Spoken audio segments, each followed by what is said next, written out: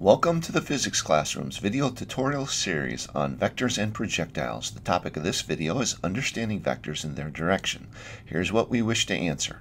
What is a vector? How are vectors represented by diagrams?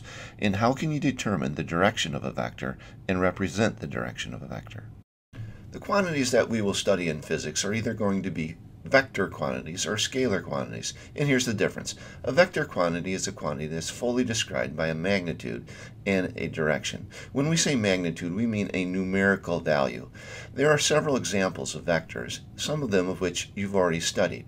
For instance, displacement, velocity, acceleration, force, and momentum are all examples of vector quantities.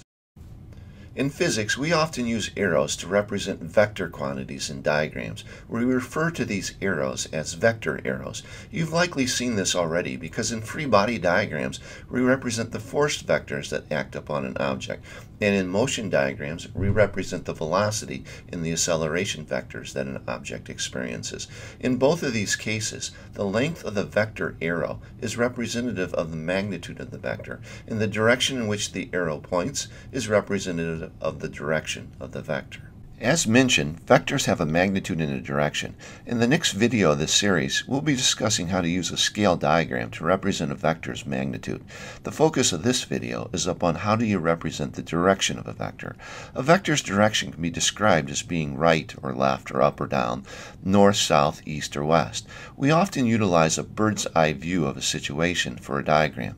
In such a case, we use the usual cardinal directions of a compass to indicate the direction of a vector, like we describe it as being north or south or east or west. If you have a vector and you have to determine its direction, it's an easy task if you have a protractor. All you have to do is drag the protractor so that the origin of the protractor matches up with the tail of the vector. When we say tail of the vector, we mean this point at the very bottom of the vector, as shown in the diagram. A vector has a tail and an arrowhead, and you want to drag the protractor to the tail of the vector. It's the origin of the protractor that you want to drag there. Here are 6 examples of how it's done. In this animation, you'll notice how the protractor is dragged such that the origin lines up with the tail of the vector. Once done, a reading is made off of the protractor. All you have to do to make the reading is look where the arrow goes through the perimeter of the protractor and just read the value that's there.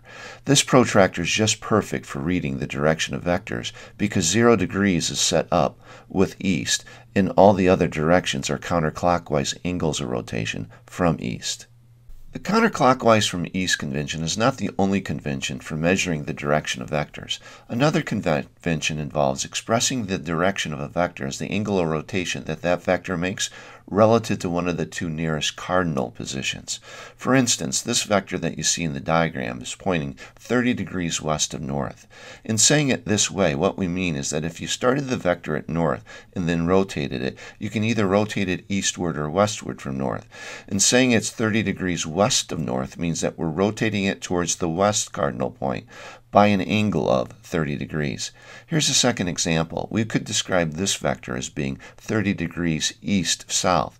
In saying it this way, we mean start the vector at south and then rotate it one way or the other. Your 2 possibilities are east or west. In this case, we're rotating it towards the east, a direction of 30 degrees, a 30-degree angle from south towards the east. When we use this convention, there are usually 2 ways of saying the same thing. For instance, if you look at this diagram, you'll notice there's a vector on the left that is described as being 60 degrees west of north. That is, starting from north, all we have to do is rotate the vector 60 degrees towards the west. And on the right side, we see that it's the same vector in the same direction, but we would describe it differently as being 30 degrees north of west. Both these ways of expressing the direction of this vector are equivalent to one another. So as you see, there are always 2 ways of expressing the direction of a vector using this convention. Oh, we've done it. We know what a vector is, we know how to represent vectors in diagrams, and we now know how to determine and describe the direction of a vector. It's at this time in every video I like to help you out with an action plan, a series of next steps for helping you make the learning stick. But before I help you out with that action plan, I was wondering if you could help us out. If you enjoyed the video, why don't you press the like button or maybe even subscribe to our channel to get notifications when new videos come out. Or if you have a question or comment, leave it down below in the description section. Now for the action plan. At our website, we have a section called Concept Builders, and in the Concept Builder section is a perfect practice waiting for you called the Direction of Vectors. It goes along perfectly with this particular video.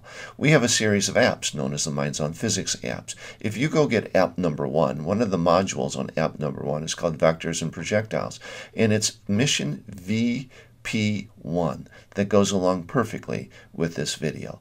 Finally, we have a tutorial at our website, and if you go to the 3rd chapter of the tutorial, you'll find there's a page there called Vectors, the Direction of Vectors, and it's just a perfect written reference to follow up with this video. Whatever you do, I wish you the best of luck.